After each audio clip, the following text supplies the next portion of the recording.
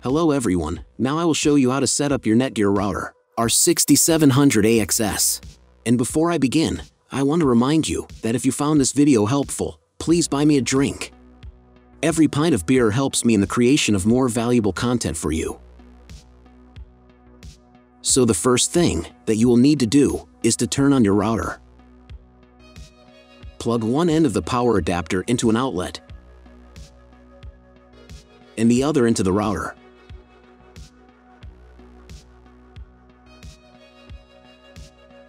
When the router is turned on, the power indicator will be lit.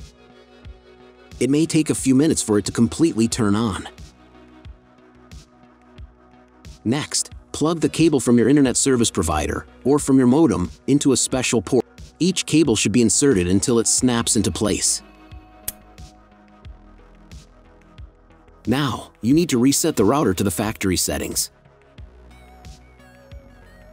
Press and hold the reset button on the router for 10 seconds until the indicator lights on the router begin to flash. Sometimes, the button is located inside the router casing to avoid accidental pressing. In this case, use a thin object to press on it. The router will reboot, and the settings will return to the factory defaults. Plug one end of the Ethernet cable provided with the router into one of the LAN ports.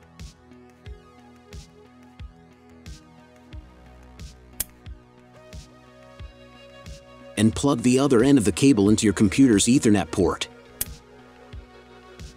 Wait a few minutes for connection. Great, we've connected the router to your computer. Now, you will need to set it up. But first, let me show you another way to connect the router if you do not have an Ethernet cable or your computer does not have an Ethernet port. Connect the router to the power adapter and cable from your internet provider. This will enable Wi-Fi. If your router is new and hasn't been set up, your Wi-Fi network will be named after the router. Your router has a unique Wi-Fi network name and password printed on a sticker.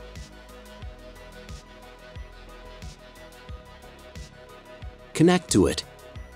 Great, you've connected to the router. Now let's start setting it up. First, open your web browser and type in the website address that you see on the screen. Use the address bar instead of the search bar.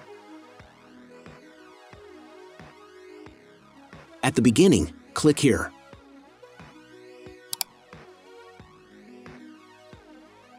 Then read Netgear terms and conditions and click I agree button. And click Next. Click Next again. If your router's settings does not look like mine, it means that your router has a different firmware. I have created a video for every type of firmware. In the description below you can find all links to them. First thing you need to do is set up a new password. The password for the administrator is used for logging into the web interface of your router. Pay attention to the password requirements. Write the new password in the first field, and then duplicate the password in the second field. Next, select 2 security questions and write answers for them. You will need them in case you need to reset the admin password at some point in the future.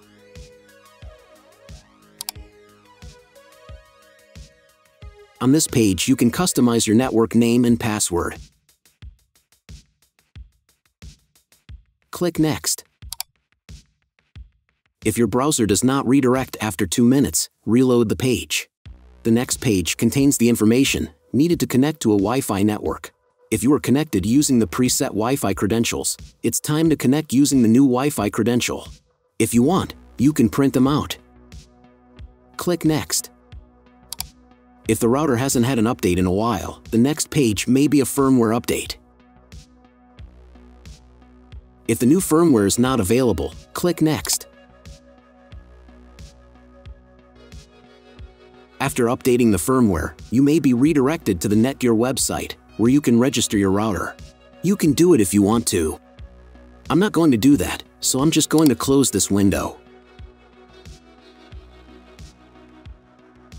Log into the router's web interface again if you were logged out of it. Enter the standard username, admin, and password, that you created a few minutes ago.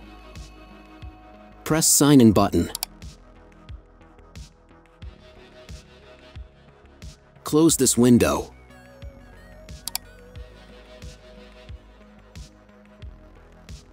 In the upper right corner, you can change the language of the web interface of the router. To get the internet, go to Advanced. Setup Wizard. Press No. I want to configure the router myself. Then press Next button. On the next page, select the settings for the internet. In most cases, there are two options: connection with and without a login. Almost always, your internet connection will not require a login. All the information you need is in your internet provider's contract. If your internet connection does not require a login, or if you are not sure whether a login is required or not, select No. Leave account name and domain name unchanged. Select Get Dynamically from ISP in the Internet IP address section.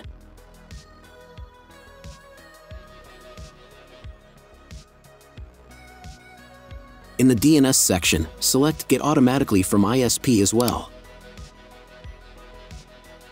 If your ISP only allows internet access to a specific MAC address, you will need to clone the MAC address of the primary computer. If you are unsure of these settings, choose Use Default MAC Address. Check again that your settings are the same as mine. And click Apply. In most cases, you will not need to clone the MAC address. But if you can't get an internet connection after the quick setup, I'll show you how to clone the MAC address later in the video. Now you must reboot the router. To do this, go to the router's web interface if you were logged out of it.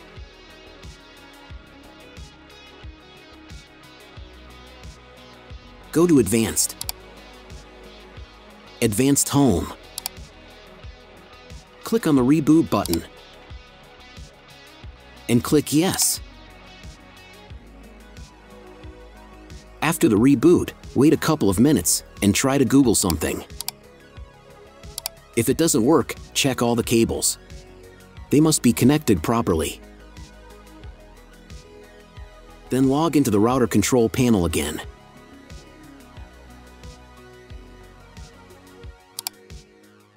Go to Basic,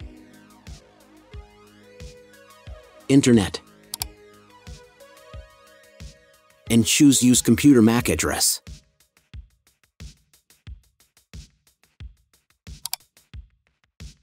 Click Apply button.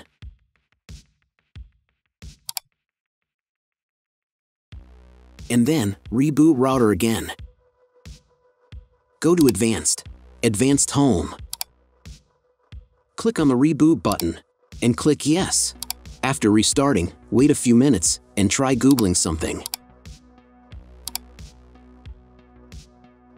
That's all. I want to remind you that if you found this video helpful, please buy me a coffee. Every pint of coffee helps me in the creation of more valuable content for you.